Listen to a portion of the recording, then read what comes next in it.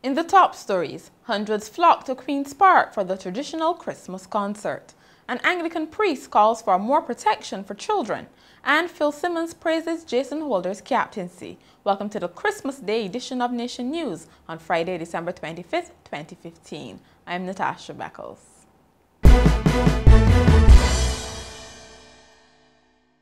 Strolling through Queen's Park on Christmas morning is one tradition which is showing no signs of dying out.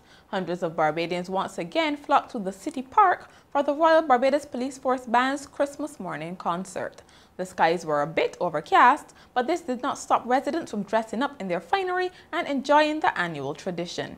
Before 7 a.m., the regulars were securing their favorite spots, and as time went on, the crowd grew as many gathered to enjoy the food and festivities.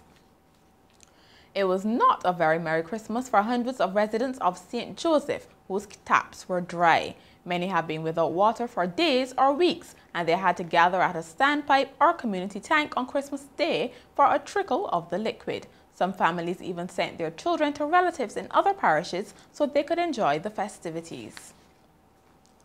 Prime Minister Frundell Stewart has urged Barbadians to stop focusing on acquiring material things. He made the plea in his Christmas message, in which he urged residents to consider carefully the star which they are following. The star the wise men followed led them to the Prince of Peace. Where is your star leading you? The star you follow daily should lead you ultimately to a place that brings you a sense of personal fulfillment.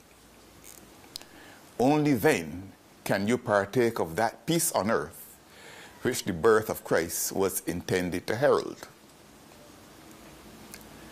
I should like to suggest to you that following a star which sets you on a path of acquiring more will not bring you that sense of personal fulfillment which we all seek. There must be room in your vocabulary for the word enough. Meanwhile, opposition leader Mia Mottley said Christmas is a time of kindness and giving, and she encouraged Barbadians to think of others, especially the less fortunate. Reverend John Rogers has appealed to Barbadians to take greater care of the island's children.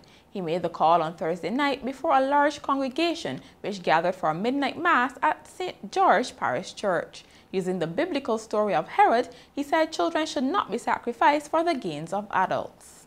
And there are far too many in our society today who are adopting the Herod attitude where our children are concerned. It is all about what I want. And no one seems to care for this child that is so vulnerable, but this child that can teach us so much about the power and the presence of God in our lives.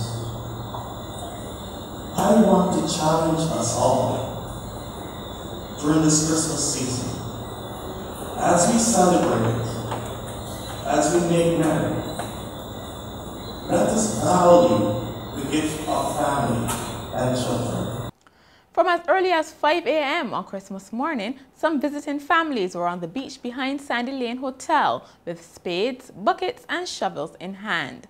But it was more than an ordinary trip to the beach. Instead, they were taking part in the hotel's annual sandcastle competition. When it was all over, the Moses family of England emerged the winners with their large turtle, which took an hour and a half to construct. Sandy Lane's public relations manager, Richard Daniel, said some guests returned year after year in an effort to get bragging rights. On Accra Beach, a number of Canadian and British visitors were lounging in the sun, while members of the Chinese Association of Barbados staged a barbecue on Pebbles Beach. In sport, West Indies head coach Phil Simmons has praised captain Jason Holder for the way he is handling the pressure during the ongoing three-test tour against Australia. West Indies have performed dismally so far, resulting in fierce criticism from Australian media and television pundits. However, Simmons said the 24-year-old Barbadian has faced up to the challenges well and is displaying all the attributes of a good leader. The regional side will have another chance to impress in the second test tonight in Melbourne. First ball is at 7:30 Barbados time. And finally, a story that demonstrates the Christmas spirit.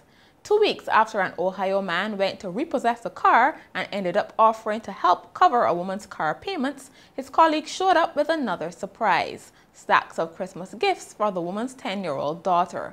The man wept at the story of Diana Parks, a single mother diagnosed with a pituitary tumor which prevented her from working and forced her to drop out of university. He offered to give up half his pay until her delinquent car payments were up to date, but the company decided to cover those costs. Then the staff worked on her daughter's holiday wish list. Ms. Parks says she was overwhelmed with joy and her optimism has been restored. And that's Nation News for Christmas Day. For more news, log on to nationnews.com as well as YouTube, Facebook, and Twitter. Remember to pick up your papers over the weekend or subscribe to our e-paper and continue to enjoy the rest of your holiday.